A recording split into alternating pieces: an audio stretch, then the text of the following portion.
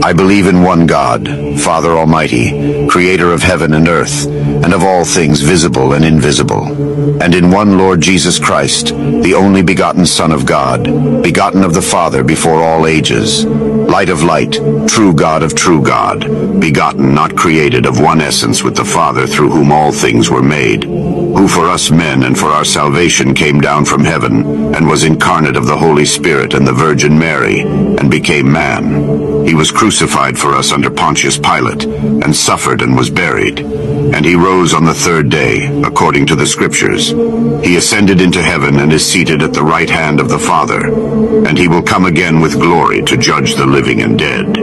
His kingdom shall have no end. And in the Holy Spirit, the Lord, the Creator of life, who proceeds from the Father, who together with the Father and the Son is worshipped and glorified, who spoke through the prophets, in one holy apostolic church.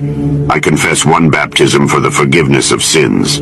I look for the resurrection of the dead and the life of the age to come. Amen.